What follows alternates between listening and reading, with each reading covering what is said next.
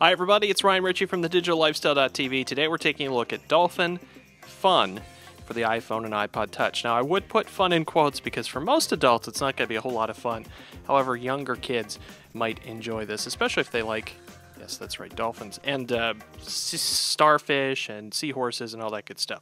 So I'm going to go ahead and tap on play with the dolphins, and essentially what happens here is you're going to select what kind of setup you want here in your ocean. So I'm going to tap on dolphins, and you pick them just by tapping.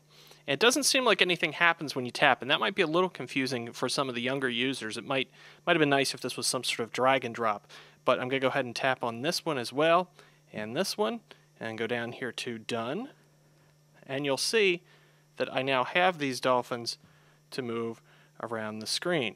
I can go ahead and change the background if I want to. Let's make it a little, let's go with more red in the background. I can choose to save it if I'd like to, just by hitting save.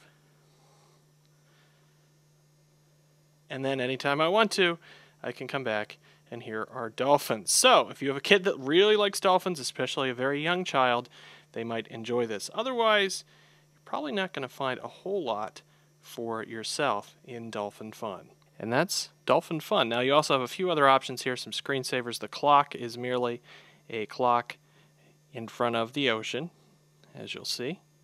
If you have a small child who really loves the ocean and dolphins and starfish, then they'll probably enjoy. They might just enjoy Dolphin Fun, but most adults, I think you can skip this one. For thedigitallifestyle.tv, I'm Ryan Ritchie.